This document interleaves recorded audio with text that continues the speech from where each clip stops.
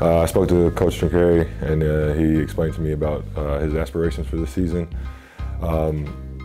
He said it's a great opportunity, basketball-wise, to play in front of a great fan base, to come and give everything you have to help the team.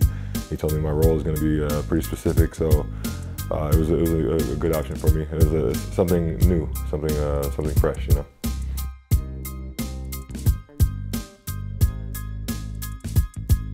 I think we're going to be a really good team. We're going to play really physical brand of basketball, defensive, fast pace on offense.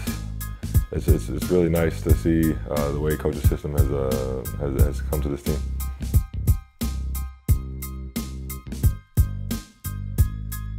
Yeah, it's gonna be great. He's a really big talent. He's young, so he's still learning some things, but you can see he has all the abilities. And once he puts a little bit more of the experience together with it, it'll be really good for him.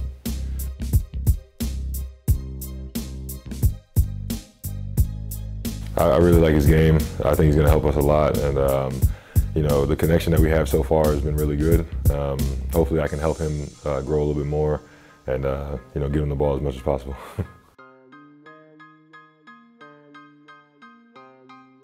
The fans here are really passionate, and they support the team 100%. I feel like every time I've played here, the night before the game, you got to make sure you get some rest because it's going to be really hot in the arena. The crowd's going to be really putting the pressure on you. So I'm glad to have that on our side, for once in my career.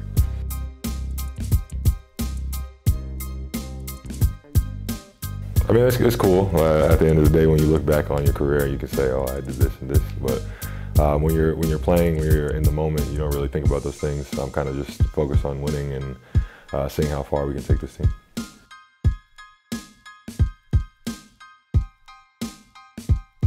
Man, Kyle was amazing, man. It was a real honor to play against him. I played against him since college, and then we've been competing ever since. He's just really a winner. He's a guy that he's always going to be there when you need him. He makes the plays that they don't show up on the stat sheet. Proven champion. He's kind of like the model of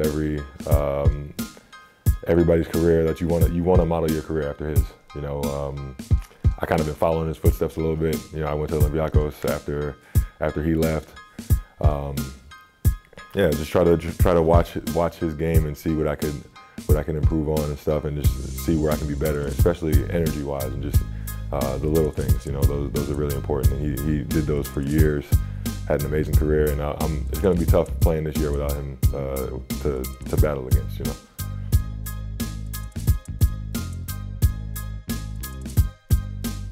I think we need to stay focused defensively, and also on offense. To continue to move the ball, to not get stagnant. I feel like offense nowadays is a lot of ISOs and one-on-ones, but I feel like our strength is in our ball movement and our ability to create open shots. So we have to make sure that we dictate the game through our defense and allow us to get some easy points that way.